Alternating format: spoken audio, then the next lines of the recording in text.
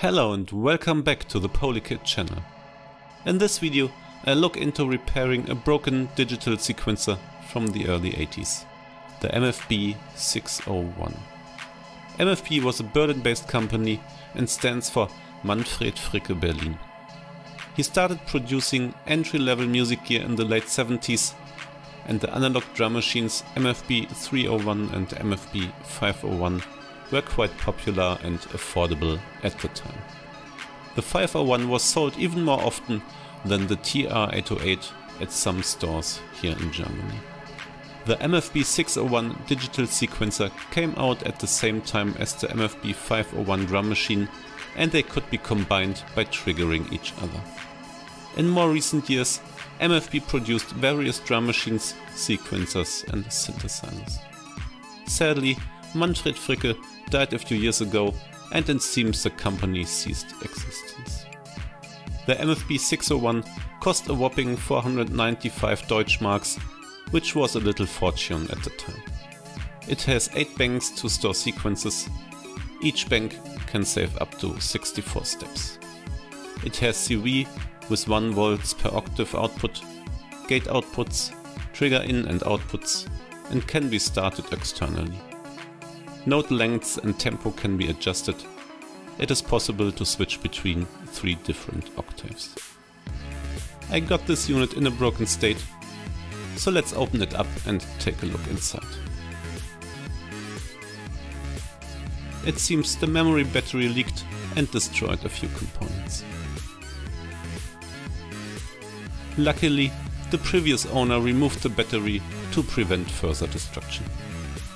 Also, the traces on the PCB seem to be intact.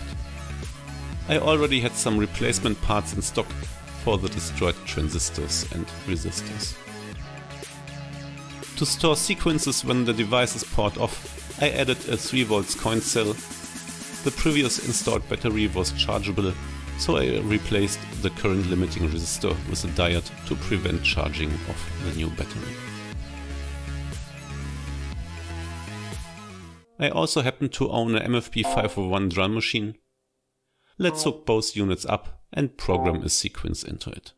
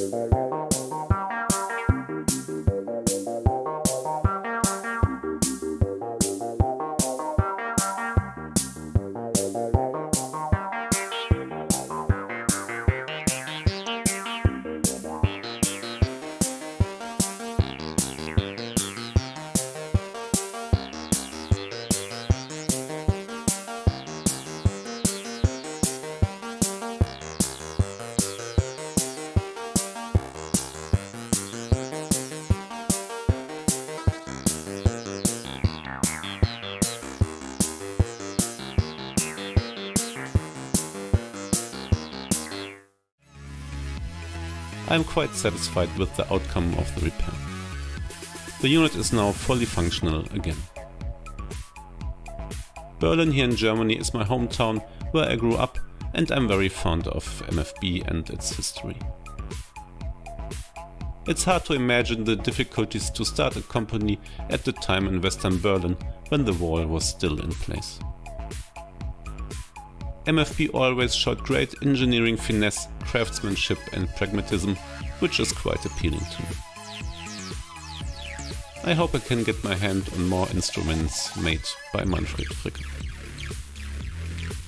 Alright, that's all for today. If you like content like this, please consider subscribing to the channel. Thanks for watching, see you next time and bye for now.